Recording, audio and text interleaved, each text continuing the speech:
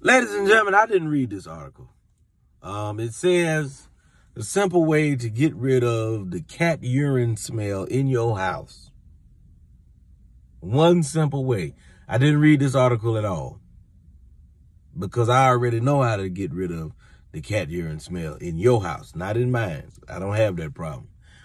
Get rid of the damn cat. That's it. Get rid of the cat. Throw the cat outside. For whatever reason, the cat's peeing. No, we're not gonna do that. We not. I don't want nobody to get to pee in here. No animals. I'm sorry, nobody. Get rid of the cat.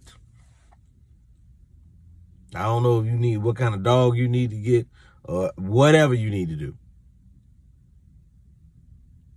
Sad part about it is some of y'all live like that and you done got used to it. Done got used to the smell. You just live like that. Don't bother you at all. You have company come over and you wonder why everybody who come over don't never want to come back. Nobody ever want to have functions at your house.